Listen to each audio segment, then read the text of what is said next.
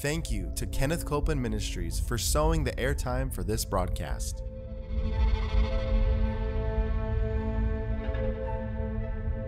There's enough power in every sick room and in every hospital room to raise up that sick one.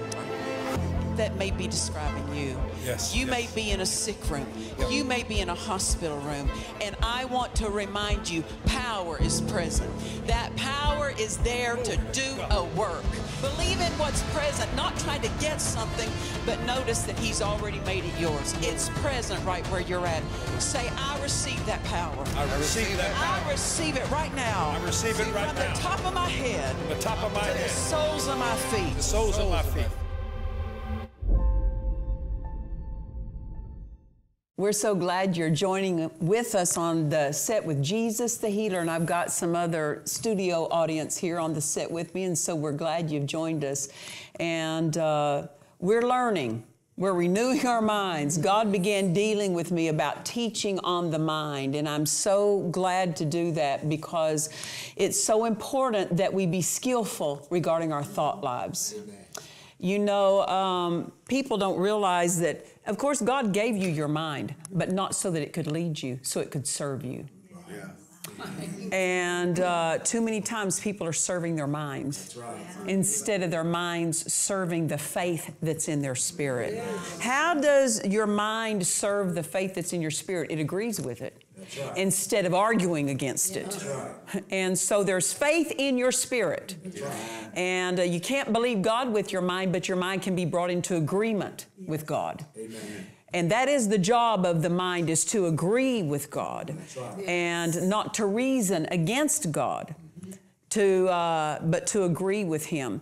And we've been teaching along the lines of the renewed mind, because the renewed mind agrees with the faith that's in your spirit. Yes. The renewed mind takes the thoughts of God, the Word of God, and agrees with it instead of arguing with it. Amen. And so on a previous episode, we were talking about that you are a spirit being. And that's the feature of man that makes you like God, is you're a spirit being, and God is a spirit. Yes. So when He speaks to you through your spirit. He is not going to first speak to your mind unless you're unsaved. That's right. Now, let me explain that.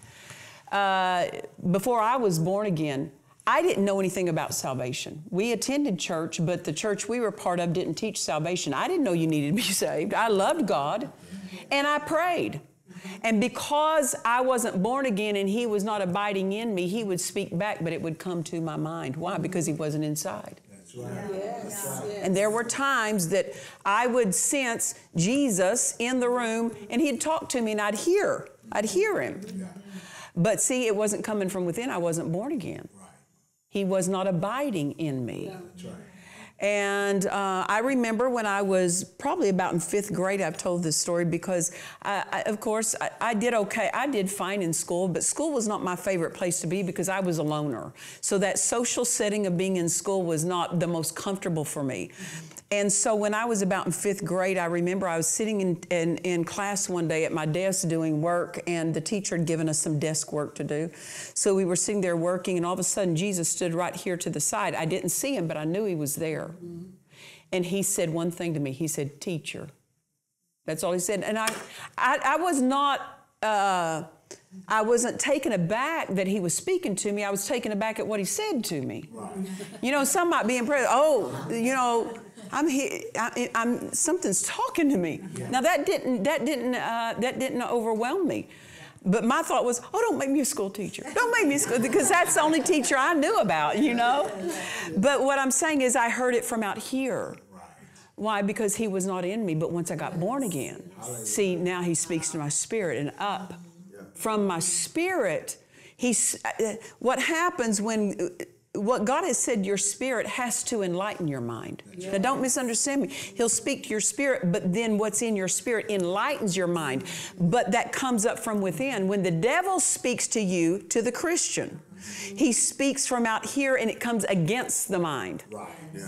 Yes. Against it, and you can feel it. It's a different approach. Yes. But when God speaks to you, He speaks to your spirit, and what your spirit knows floats up from your spirit and enlightens your mind. Amen. So your mind is involved in both ways because your spirit knows things your mind hasn't caught up with yet. That's why we take time to fellowship with God. That's why we meditate on the Word, because then things begin to float up and it dawns on us mentally. But it didn't originate in the mind. God speaks to us in our spirits. And not only this, sometimes your spirit, it just knows things. And you can't necessarily say that particular words floated up and enlightened. You just knew it from within.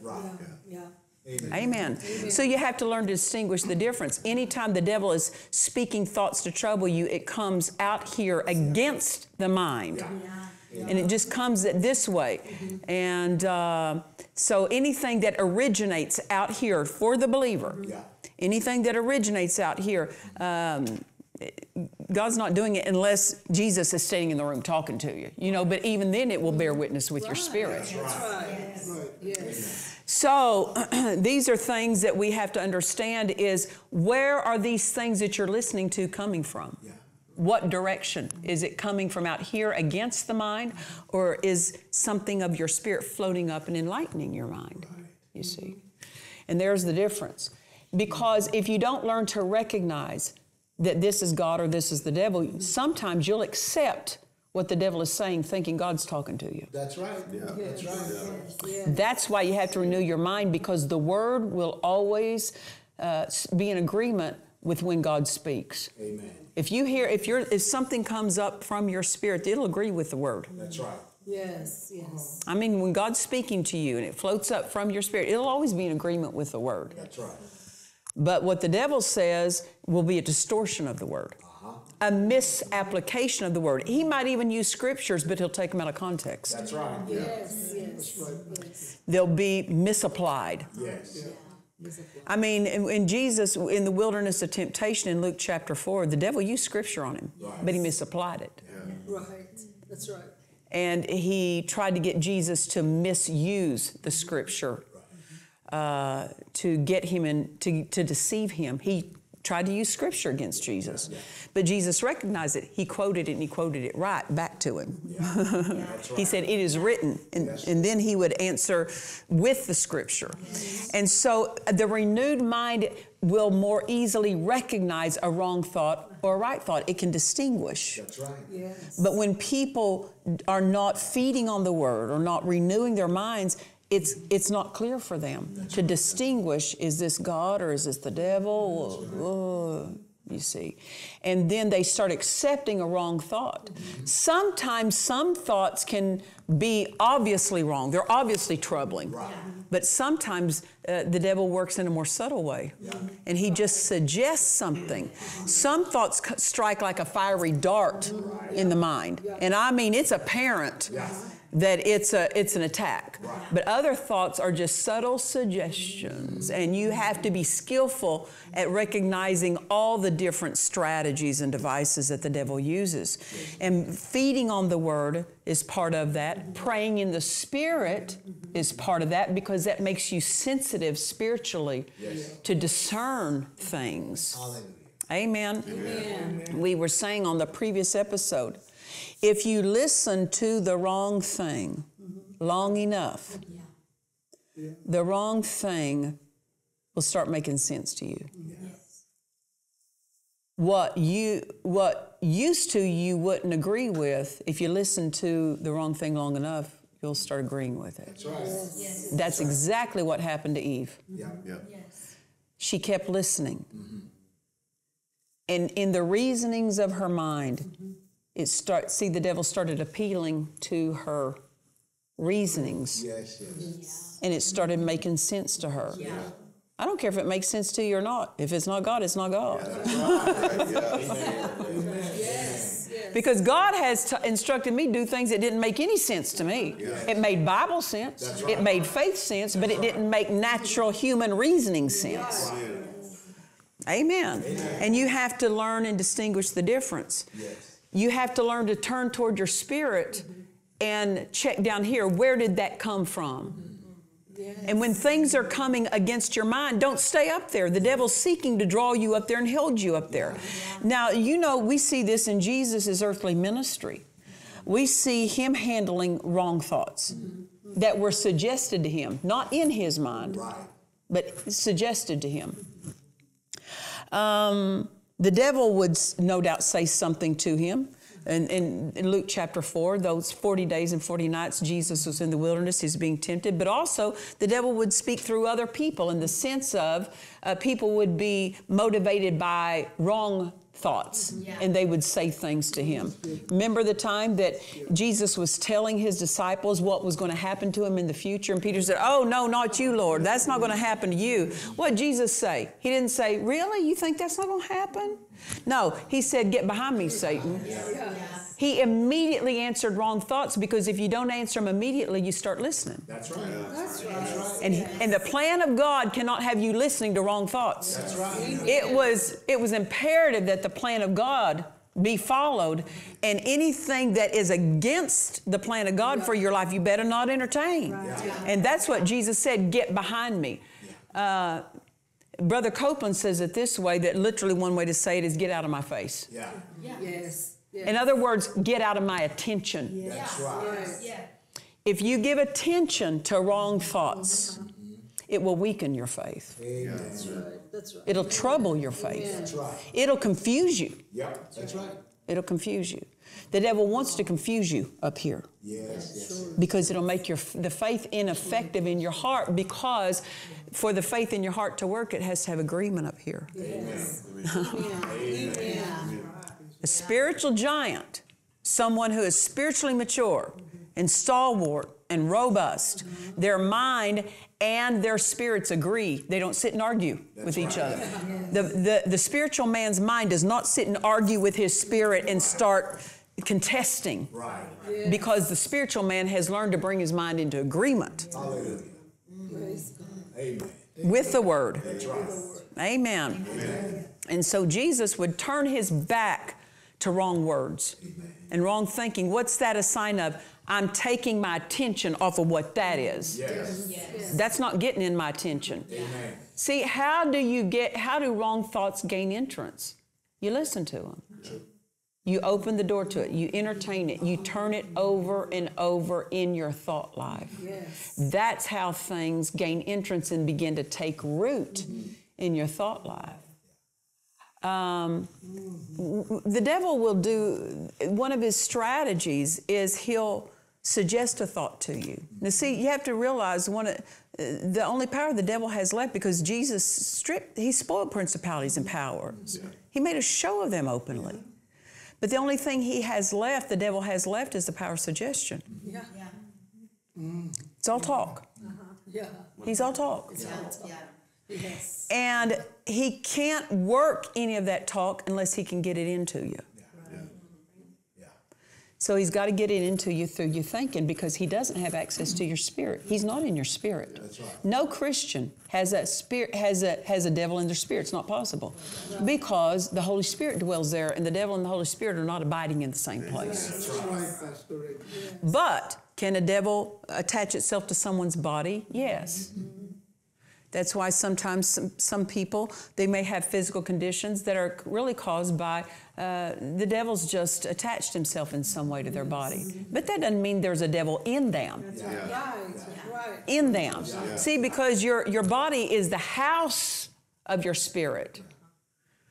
The body is called, the Bible says the body is the temple of the Holy Ghost. The reason your body is the temple of the Holy Ghost is because the body is the temple of your own spirit. Yes. Your own spirit is housed within your body. That's right.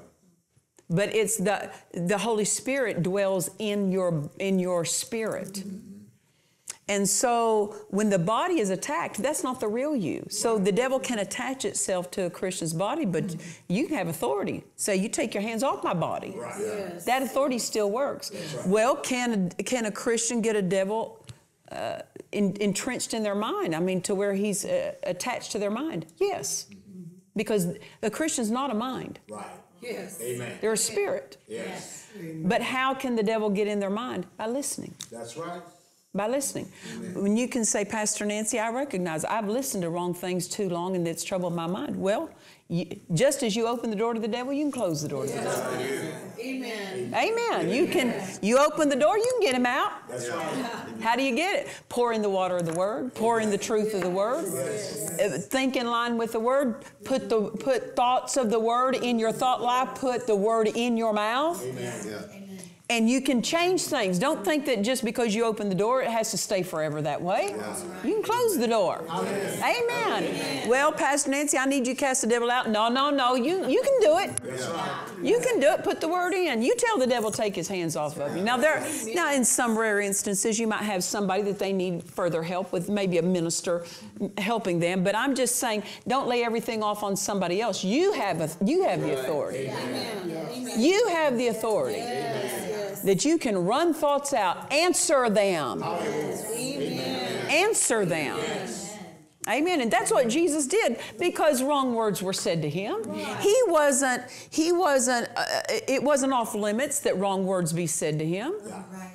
He stripped himself of his mighty glory and virtue and power when he came here to dwell in the flesh of a man, as a man. He was tempted like we were in all points. Not because he was God, but because he put on flesh as a man.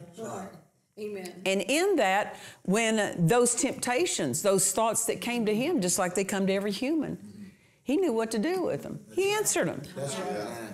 And then he said, get behind me. In other words, I take my attention off of you and what you just said. This is where so many people weaken their faith, is they don't get their attention off of what the devil suggested. Can I tell you this? Your faith and your attention are connected. That's right. Amen. That's right, Pastor. Hallelujah. It's so important. People don't realize you can't have your attention on the wrong thing and end up with strong faith. Yes.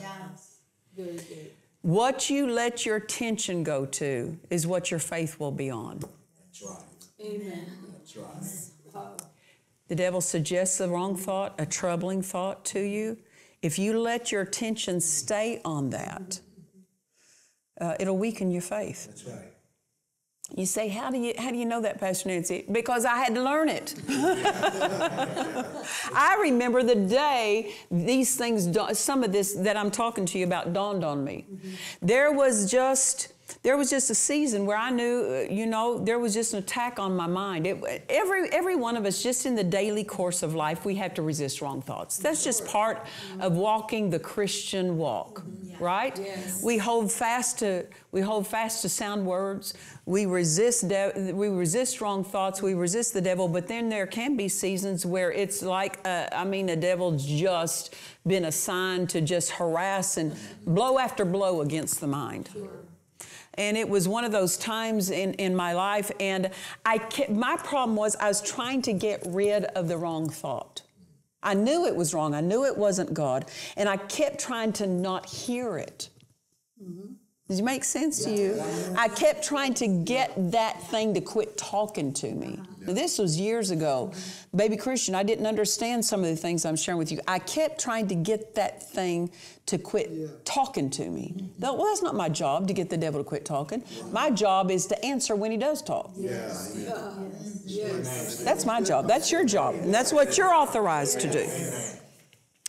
And so I was trying to, he had me up in the middle arena. I'm sad to say, I was entrenched in the middle arena. What he was telling me, I kept turning over and over, trying to outthink that thought. And you can't outthink it. Why? Because Satan's more masterful in the middle arena. That's right. That's his arena. But our arena is the faith arena, the spirit arena. That's why the devil seeks to draw us out of the spirit arena into the mental arena. And I remember I was holding this before God. I was having, Father, I need help. I don't know how to handle this that I keep hearing. I know it's not right. I know it's not me. I know it's the enemy. But I'm trying not to hear it. Well, in the midst of that conversation with God, I got a phone call. And I got one of the staff members had called me and said something had happened with somebody, and that could have been worrisome. And I said to them, no big deal. I'm not worrying about it. I can't fix that. God will handle it. I'm not worrying about it. And I just took my attention off of it. I just let it, just as soon as I heard it, I let it go.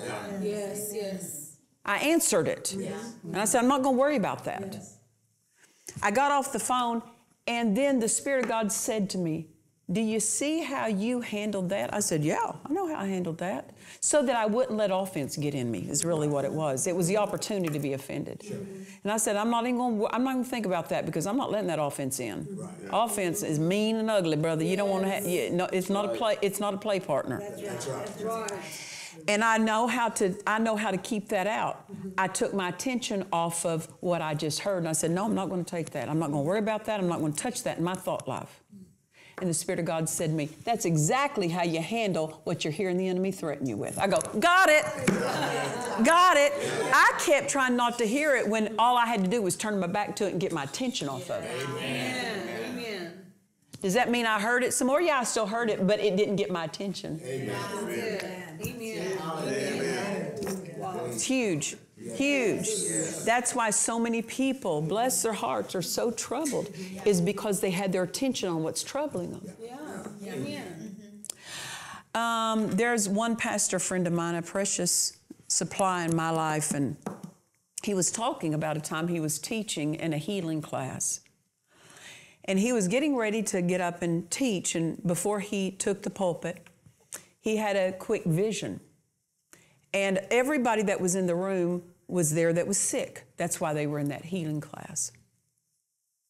And in that vision that he had, he saw every person sitting there, nearly every person sitting there with their arms wrapped tight around them like this. And when he saw that in that vision, he said, God, what is it that I'm seeing? And he said, they're not receiving healing because they're holding on to their sickness. Now listen to that. They're not receiving healing because they're holding on to sickness. See, you can't hold on to one thing and receive the opposite thing. That's right. That's right. Amen. And he had a conversation with God about that. He said, what do you mean they're holding on to their sickness? Father, they came to this class because they realize that they want to receive healing. They're not here because they like their sickness. They're not here to hold on to it. They're here to receive healing. So I don't understand what you mean by they're holding on to it. And he said, what their mind is on is what they're holding to. That's good. Amen. Did you get that? What their mind is on is what they're holding to. And what they're holding to is what they're having. That's right. Amen. What's that mean? Their attention was on their bodies. Yes. Their attention was on their symptoms or their pain. And listen, it takes practice that when the body is feeling pain to get your attention off of it and to get it on the Word. That's right. It's not just about getting your attention off the wrong thing. You've got to get your attention on the right thing. Amen. You understand that? Yes. The way you get your attention off the wrong thing is get it onto the right thing. That's right. Yeah. When you're hearing the enemy accuse you with troubling thoughts, and those thoughts can seem overwhelming, and they can come with great pressure on the mind to get you to accept those. I mean, to where they bombard.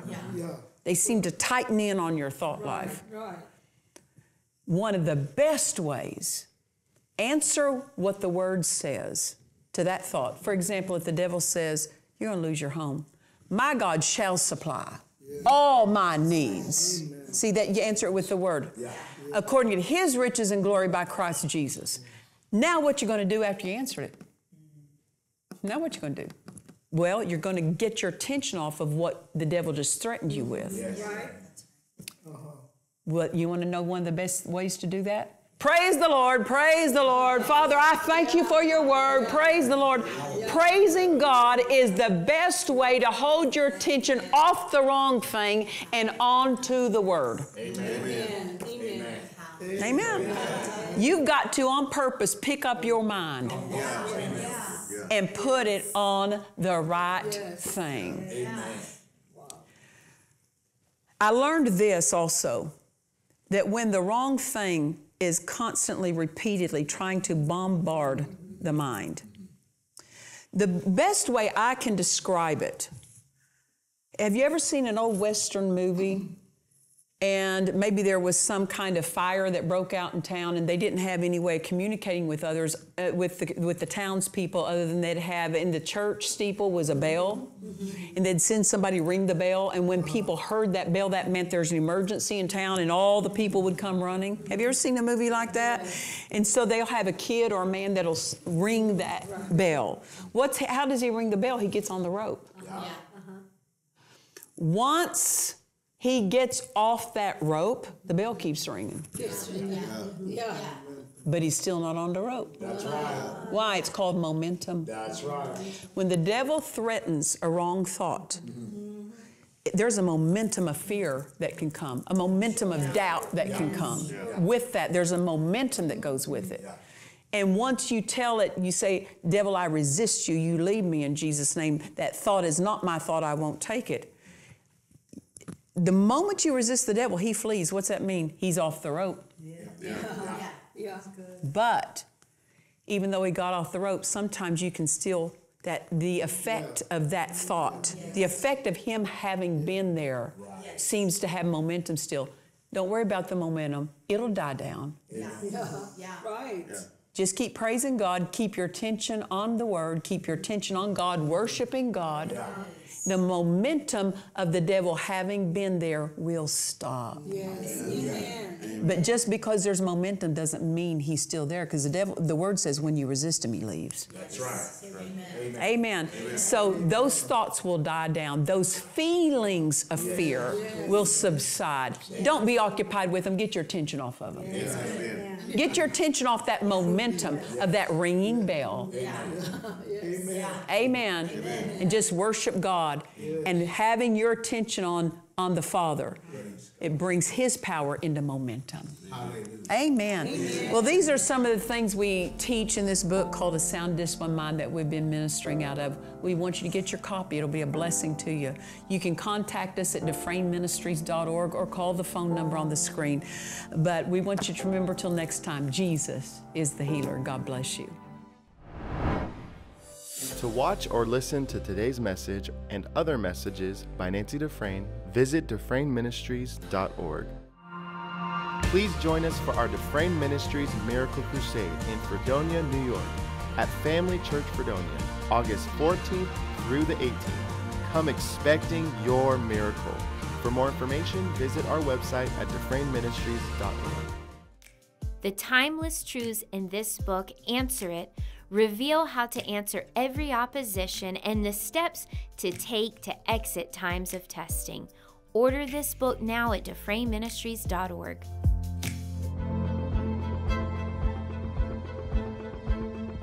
We trust you've enjoyed this message.